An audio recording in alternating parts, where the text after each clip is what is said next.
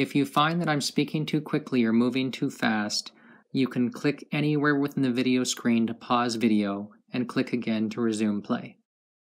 Today we're going to change the battery on the SC2 Pedometer.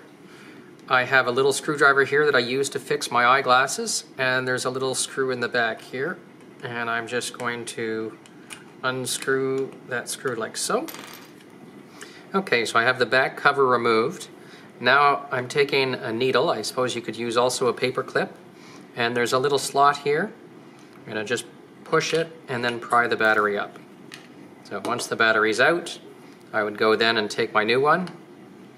I would simply slide it back in, and then you push it down on this side with your thumb to have it well seated, and you can check the front of your pedometer again to see that it's working. And at this point you would simply replace the back cover and then tighten the screw again. Now that we have the back well seated, you'll notice that the time is running. At this point you would use either the online instructions or the instructions that you have in hand to reprogram your pedometer.